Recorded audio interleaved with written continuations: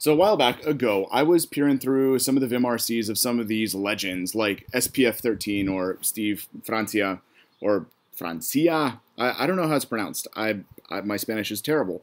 That guy. Yeah, that guy. I was peering through his Vim RC, and I saw some stuff that looked kind of weird. I didn't even think about it. I loaded it into my Vim, and when I started up, I was like in another world. I didn't know what was going on. I was scared. It was weird. So one of the things that was kind of strange, though, is that I noticed that whenever I would change the line numbers, whenever I'd go up or down, all of the line numbers to the side would change along with me. And I was like, what the hell, man? That's weird, Steve Francia. What are you doing? So now that I've gotten a little bit more experience with Vim, I guess, I've found out exactly what that's for. And it's actually really, really cool, useful. So let me just show you what it's about. So after digging around a little bit, I eventually found out that what he had is this relative number variable set inside his vimrc.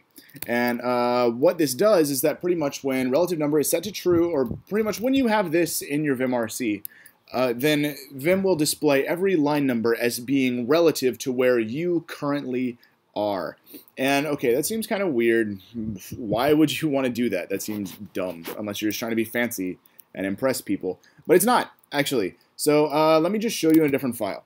All right, so hey, we're here in this model for Rails, right? And you see now at my cursor, there's 11, and the lines directly above and below it have a 1 next to it. That's because they're 1 line away, right? The ones above and below, those are 2, because, well, they're 2 lines away from where I am. All right, why is this useful? Get to the point.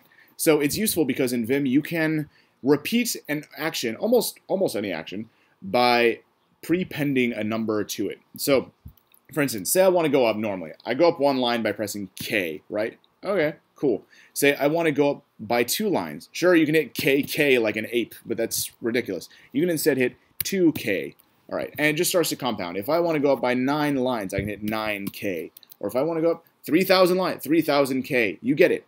All right, so this is useful because, okay, sure, you can jump around nice and fast. And you might be saying, well, Thomas, why don't you just use the Easy Motion plugin? If you don't use Easy Motion, you're a plebeian. Well, of course, yes. Use Easy Motion, please. Yes, do that. Yes. But this is also just a nice extra way, because I use both, and I think they're both great. So you don't have to stop. You don't have to limit yourself. So we can do then, say we want to go to this belongs to owner, class name, user. We'll look over to the left side. We see, oh, it's 7 away from us. So you can just hit 7J to go down 7 times to there. This also stacks up with motions as well, like the delete in Word, whatever, motion. So if I want to delete everything going up to medium width, again, you can hit D for K, and you see it deletes everything up to 4 lines to the top, right? So you can do that all over the place.